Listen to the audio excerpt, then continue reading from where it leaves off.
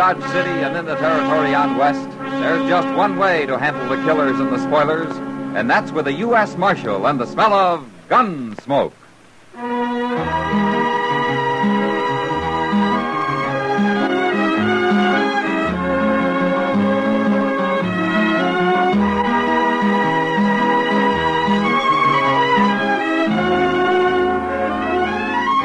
Gunsmoke, starring William Conrad, the transcribed story of the violence that moved west with young America. The story of a man who moved with it. Matt Dillon, United States Marshal.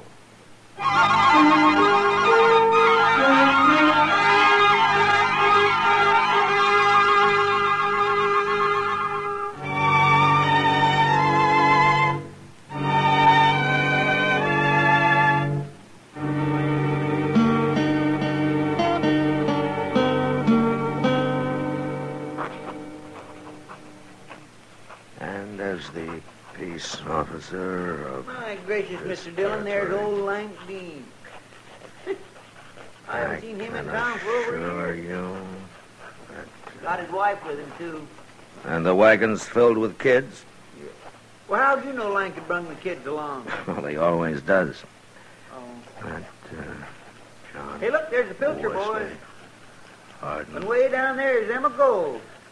Is ain't seen her in town for a spell either. Not in the area. Respectfully, Matt Dillon, U.S. Marshal. That does it. Chester. Yes, sir? Will you shut the door? You're letting in all the flies in Kansas. But, Mr. Dillon, I can't... Shut the door, Chester. You can go out or stay in, but shut the door. Yes, sir. You know, Mr. Dillon, this town's just busting with people. All here for the races tomorrow, I guess. Yeah. You going out to the flats tomorrow? I don't know, Chester. You don't sound like you hanker after going too much. Well, I don't. I wish Colonel Benson's officers would forget about horse racing. Well, I guess they figure their Army Greys are about the best horses in the country. Well, everybody knows the cavalry has good horses. They don't have to prove it every 4 or 5 months. Well, Mr. Dillon, I just plain don't understand. Ain't nobody likes a horse race better than you. I know, Chester. I like 'em fine, but that's not... Marshal Dillon? Yeah, that's right. Lieutenant Flagg, sir, Fort Dodge. Oh, sit down, Lieutenant. Colonel Benson's compliments, sir. And he requests your presence at the fort tomorrow. For the races. That's right, sir. The colonel feels that a peace officer out there would be, well, a steadying influence. I see. And, I take it you don't. No, Marshal, I don't. We can police our own activities. I see. After all, we're certainly competent to handle a bunch of sodbusters. Well, the last time there were races out at the fort, 3 men were shot. Is that how you would handle things, Lieutenant? I wasn't stationed at Fort Dodge then, Marshal. But I know this. If people around here want to bet their stock against Army mounts, they shouldn't complain if they lose. Mm-hmm. How long have you been out here, Lieutenant? I was stationed in Virginia until 2 months ago. Yeah, I thought so. What do you mean? Look, Lieutenant, out here, when men have something to complain about, they sometimes do it with a 6-gun. They don't all have the respect for the Army that you have. They would if I had the say of it. Well, maybe, but you don't. It's like with the Indians. A lot of the junior officers feel as I do. We'd go after them, force them into the open. And bring on another Indian war? And we'd beat them. But it would cost more than you'd believe, Lieutenant. Not if the 3 I saw leaving Dodge a while back were any example. An old man on a shaggy gray pony and 2 young boys. That was a Kiowa, Lieutenant. He's a chief, and those 2 braves are his sons. His name's Howling Dog. You seem to know a good deal about Indians, Marshal.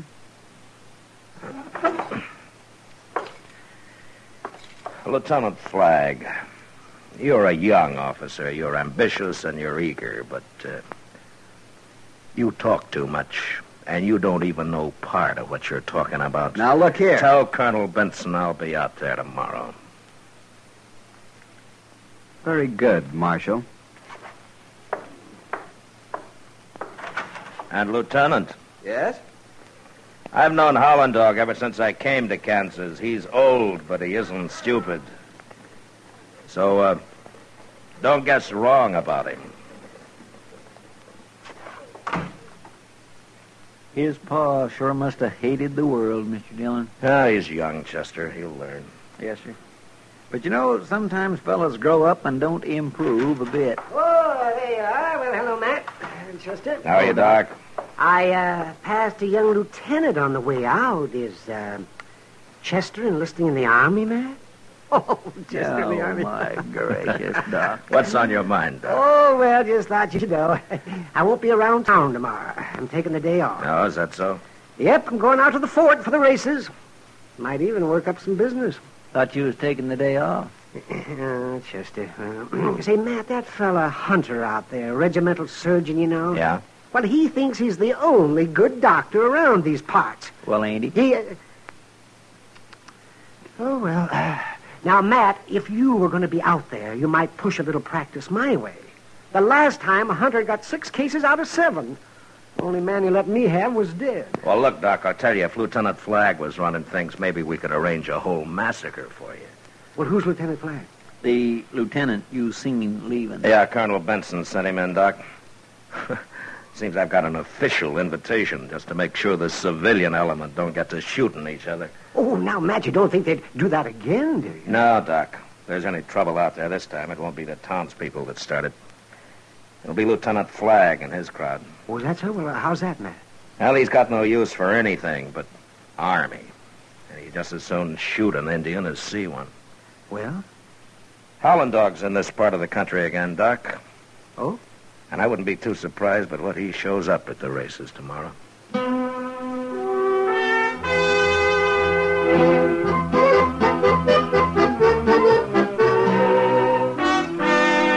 You'd think this was the first horse race ever run, Matt. Yeah. Seems like the betting's running high. Just talking to the Pilcher boys. They're betting everything they own on a Missouri mare they brought out here. Well, I've seen her, Chester. She's a good mare. Oh, I've never heard so much horse talk in my life as I have tonight. Pasterns, stifles, gaskins, forequarters, hindquarters, short couples, long barrels. Well, I tell you, Matt, it kind of makes a girl wonder. But don't you worry, Kitty. There'll be other Well, nights. there better be. Hey, Matt, look there, coming in the door. What? Oh, it's that Lieutenant Flagg and some other officers. Yeah. They're down here to fan the fire, I guess. What do you mean? Now, the more they get this crowd worked up, the higher the betting will be. Oh, Jinkies, I wish I had some money to bet. Well, just be glad you haven't, Chester. Good evening, Marshal. Lieutenant Flagg, Miss Russell. how do you do? Miss Russell. Lieutenants Dryden, Lawson, Mao. How do you do? Well, gentlemen, is anyone drinking? I think we all are. Bartender, set out some glasses. You'll join us, won't you, Miss Russell? Oh, why, thank you, Lieutenant. You too, Marshal? Well, I think I'll just walk down to the other end of the bar, Mr. Dillon. It's crowded here. Hey, you fellas from Fort Dodge, ain't you? That's right. You own some of them Army Grays that are going to run tomorrow? We do. Hey, well, my name's Pilcher, Cy Pilcher. I got some money to bet on my mare. I'll match her any way you say. Well, I'll take your bet, Mr. Pilcher. Name it. Gentlemen? $500 silver. Run 3, 4, 500 yards. That's a lot of money. You mean you ain't got it? I'll go with you, Flagg. All right, it's a bet then. Good. I'll see you tomorrow then. Out to the fort. Well, gentlemen, Easy as here's the... sticking a pig. That fella wouldn't know a horse from a Missouri mule. Maybe that's what he's got. From his looks, he could be running himself. Here now, you dirty pig. All right, hold it, There Pilcher. ain't no man can name me like that. Hold it, I said. You, wearing a uniform, calling yourself a soldier. I was fighting outside of Atlanta while you were still nursing. Listen, you... All right. Now, that's enough. Now, Pilcher, you get down to the other end of the bar. And as for you, gentlemen, you better start back for the fort. Now, look, Marshal, we don't have to take Move. All of you. Come on, Flagg. Let's go.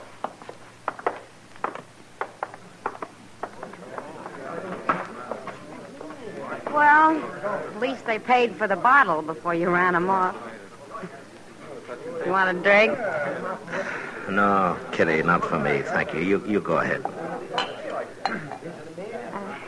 Look, Matt, you can't stop trouble every time before it starts. No, I can't, Kitty. But I wish tomorrow was done with.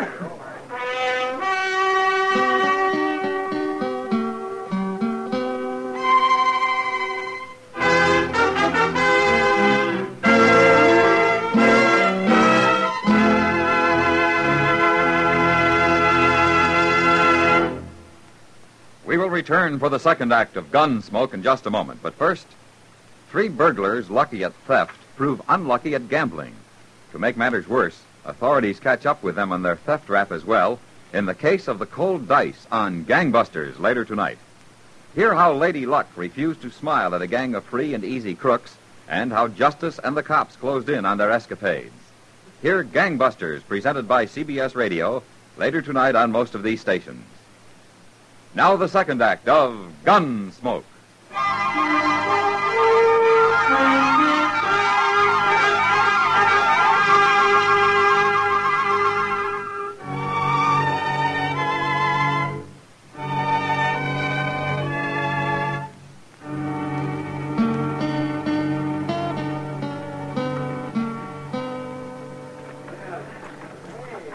Well, afternoon's most gone, Mr. Dillon. There hasn't been any trouble yet. The whiskey isn't gone, though, and there's still a race to come. Flag's been holding it off. Yes, sir. Well, at least here on the finish line, we can see which way the money's going. Matt! Oh, Matt! Oh, hello, Doc. Well, we haven't seen you all afternoon, Doctor. Where you been? Oh, well, just playing pinochle with some of the boys. Things have been dull, but they won't be in a minute. Oh, why? Flag and Pilcher are down there at the start now. You see them? The big race is due any minute. Yeah. Chester. Yes, sir? You keep your eyes open. And as soon as they cross the finish line, you get to Pilcher, and I'll pick up Flag. All right, sir. Yeah, let's see. Any minute now. Any minute they'll be... Here they come! Come on!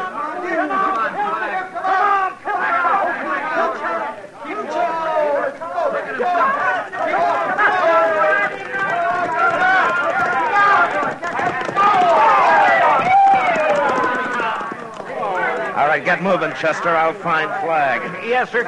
All right. Pardon me, will you... Excuse me, please.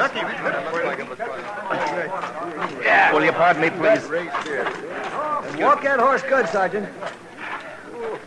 Well, Lieutenant, you got a fast horse there. Fastest on the post. Yeah.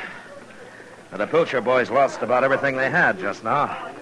You preaching at me, Marshal? No, Lieutenant, I've seen horse races before. Yeah, he won easy, Marshal. I guess he did, Lieutenant Mall. And he could have won from any other horse just as easy.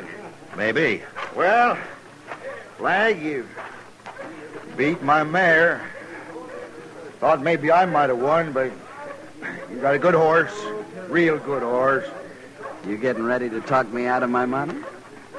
You're not much of a man, but you got a good mount, and I'm paying you. Here. $500 silver. Come on, Tom, let's go home. Well, Marshal, the races are over. The Army won and no trouble. You sorry? I got no complaints, Lieutenant Flag. Looks like the Colonel was worried about nothing. Thinking there might be some hotheads out here. Matter of fact, I was kind of hoping for some fun along with the running. Maybe you are a steadying influence, Marshal. Now, you look here, young fella. Soldier boy or Chester, no soldier? take it easy. Hey, Flag. Look over there. Well, if it isn't that old Kyle, a howling dog. Well, you want some fun? Why not? Flag, He's going to challenge him to a race, Marshal. he's an old man, Lieutenant. Come on, Mal. We'll go talk to him. What are you going to do, Mr. Dillon? Now, we'll go over, too.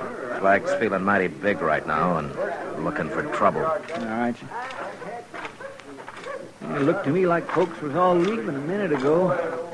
Now they seem to be drifting back. Yeah. What do you think old Howling Dog is going to do? I don't know, Chester. This is Lieutenant Mao. I know, Army officers. You speak good English for an Indian. I am chief of tribe. Chief? I hear you Kiowa ride good horses. Yeah. Horses help us hunt. And I hear they're fast. Now, you've been sitting here all afternoon. You saw the races. Yeah, I saw. You saw my horse run.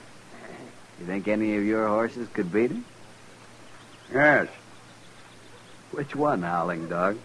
Your son's horses or the one you're riding? Anyone. Any one of these three? Here's one of them could run 400 yards and live. All right. All right, now stop deviling him, Flag. I'm not doing anything, Marshal. He tells me his horses can beat mine.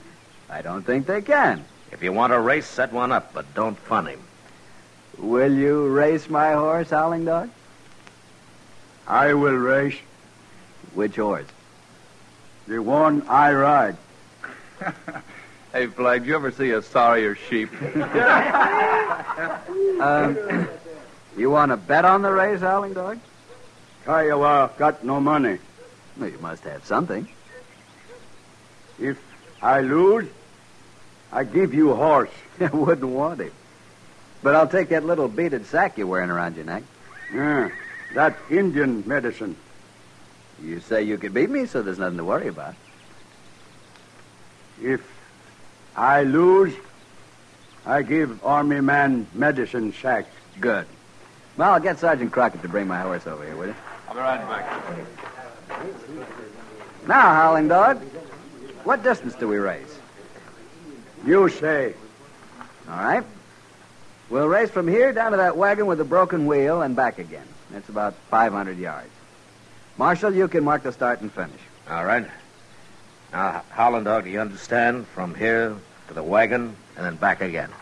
The first man to pass me coming back wins. Yeah. Here you are, Flag. Had a chance to blow. In good shape. Good. Lieutenant Mao, would you step over here a minute? I'd like to talk to you. Sure, Marshal. You ready, Chief? I am ready. You can ride dressed like that? Yes. Okay, Marshal. Fine with me. Hey, Flag. That Indian gonna ride in his blanket? You can ride in a tent for all I care. Army man, Yes? what you give me when I win? When you... What do you want? Money? No. What then? Uniform. Yeah. You mean what I'm wearing? Yes. Well, Why not, Flag? What difference does it make? He won't win anyway. all right. It's a bet, Chief. Just a minute, Lieutenant. What is it, Pilcher? Well, my horse couldn't do it. Maybe the Chief's can. I ain't got any money left, but I'll bet my saddles and wagon and 4 mules against 500. It's a bet. All right, Chester, Yes, sir. you hold the money, huh? Yes, sir. And I might just take about $5 on the Indian, too, Lieutenant. It's a bet. Anybody else? I've done all right today. I'll take 100. Well, you're a fool, but now that's a bet. As soon as I'm mounted, I'll be ready, Marshal. All right. You ready, Howland Dog? Ready. All right, now to that wagon and back across this line, then. You there, would you ride down and clear those people out of the way, please? All right, move up on the line. Now I'll fire one shot. All right, steady now.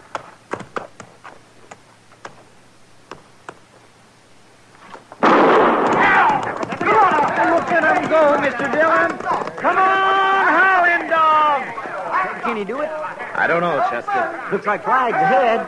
Now he's swinging wide for the wagon. Looky there, that ugly little pony can sure run. Yeah. Well, they're into the turn, Chester. Hey, Mr. Dillon, what happened? Well, look, Howland Dog dropped his blanket. Why, he's naked as a jaybird. Come on, you Indian, ride! Come on, Howling Dog, come on! He's doing it, Chester! He's doing it! He's doing it!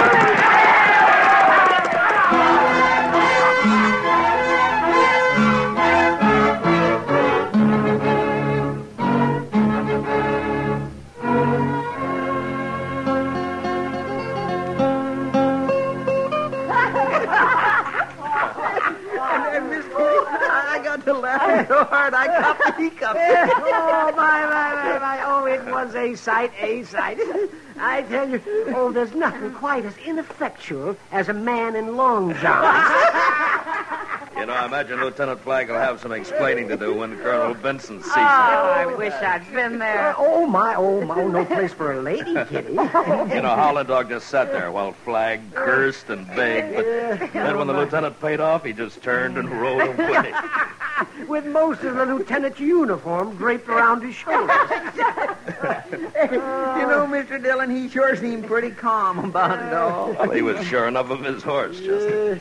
Sure he'd win, you mean? Well, sure, that's right. Well, why, Matt? Army horses are pretty good stock. Well, sure they are, Kitty, but there's always one around somewhere that's better, and Howland Dog has it. Well, if that horse is so good, Matt, why doesn't Howland Dog clip him up some so he don't look like a goat? Doc, let me tell you something. Howland Dog's been winning races with that horse for a long time now. He's been to half the army posts on the frontier. What? He has? Well, that's right. Well, why don't people learn not to bet against him then? Well, Chester, because lots of them are like Lieutenant Flagg. They gotta make fun of somebody that looks weaker or different than they do. Well, now, Matt, you said you knew about this before. Yeah.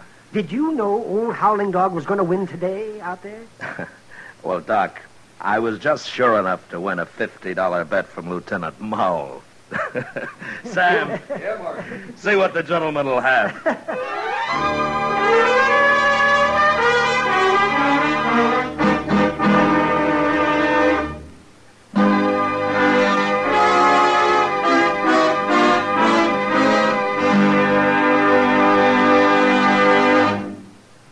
Gunsmoke, transcribed under the direction of Norman MacDonald, stars William Conrad as Matt Dillon, U.S. Marshal.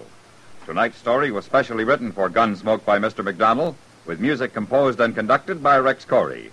Featured in the cast were Harry Bartell, Ralph Moody, Paul Savage, and John Daner. Harley Bear is Chester, Howard McNear is Doc, and Georgia Ellis is Kitty. Gunsmoke has been selected by the Armed Forces Radio Service to be heard by our troops overseas. Join us again next week as Matt Dillon, U.S. Marshal, fights to bring law and order out of the wild violence of the West in Gunsmoke.